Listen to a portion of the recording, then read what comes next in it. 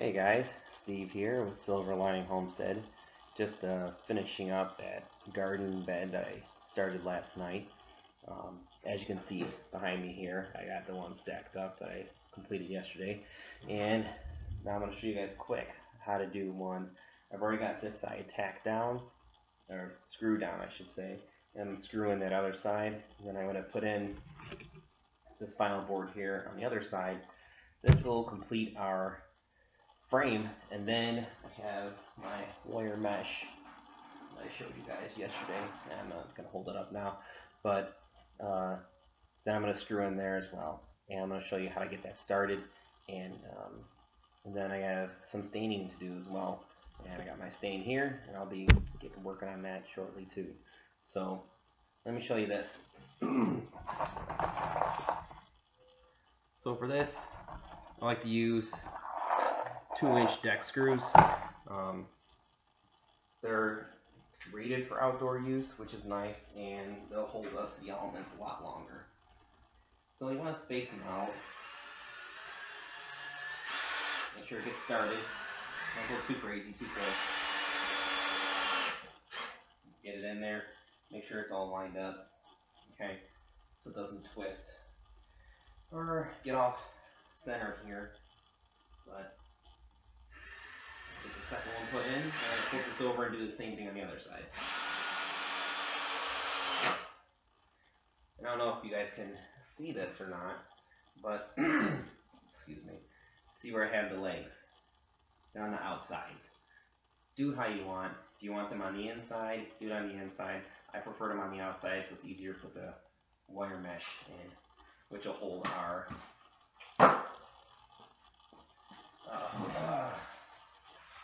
fabric, so we can put soil in. As you can see, frame's nearly done. Now I'm going to take my final board here. That's not screwed in, not like a little loose. I'll have to do some work on that after the video is complete. So now let's get this last board in, make sure it's lined up.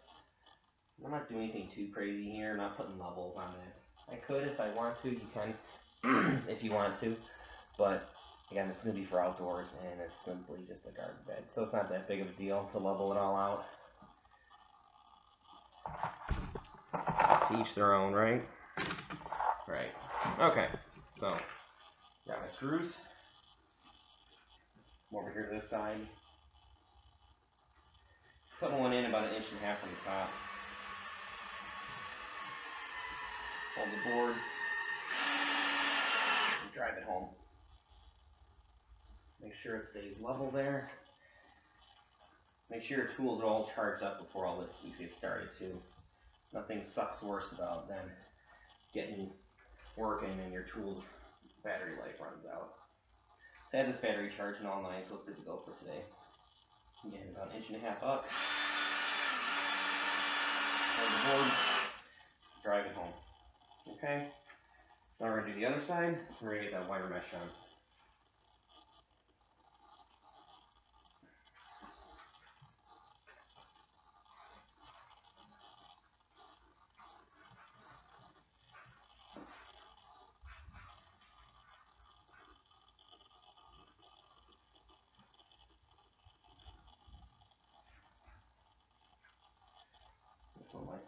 This one might give us a little bit of issues, but we'll see how it goes. Might just tack this in briefly and fix it.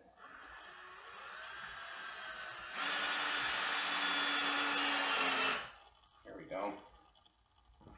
Now what happened over here is someone loosened up for some reason on this side. I'm going to try and drive this one in a little further. And didn't do what I was hoping for. That's alright. Again, it's just a garden bed. Not like I'm building shelving or a bed or something for my kids.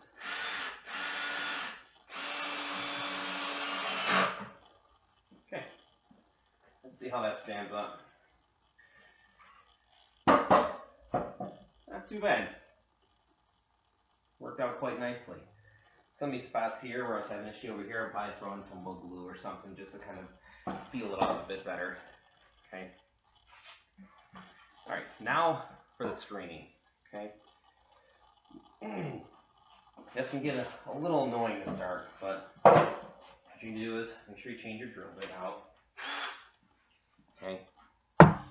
Screws I use, just use a standard Phillips head drill bit. Mine is all chewed up from a lot of use. Make sure you have spares just in case you're having issues with yours. Get back up here. Get started on this. I'm only going to throw a few of these in. This is pretty self-explanatory type of work. Kind of monotonous, but make sure you have your piece of screen cut to the proper length that you're going to need. Make sure you get it in there first before you start tacking it in and driving everything home. Some of the tight fit, which is good. It's going to work out nicely. Make sure it's cut to the proper length. See, that one's a little longer. I cut it a little long on purpose.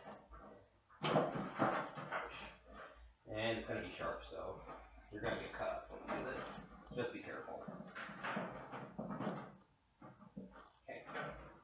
Alright. Got it where I want it. I'm going to start driving it home. I'm only going to put a few in here and show you all how to do it. And then that's it for this garden bed. Again, like I said, these are great for small projects. Like a spice garden, something like that. Something, simple.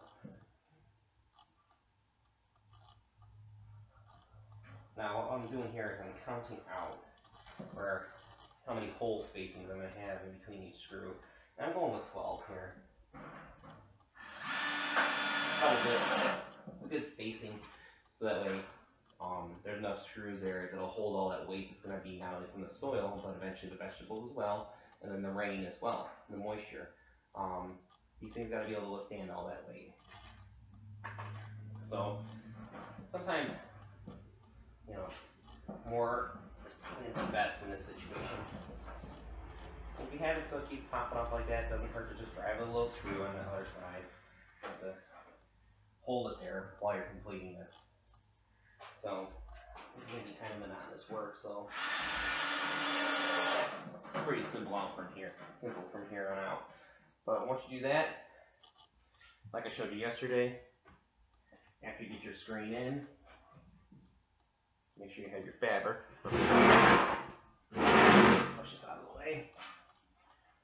And eventually it'll look like this. Okay? Simple, straightforward, nice garden bed. It'll be good for whether it's vegetables or decorative flowers. So that's all for now. Hope you all enjoy the video and look forward to making some more later on. This is Steve with Silver Lining Homestead, out for now.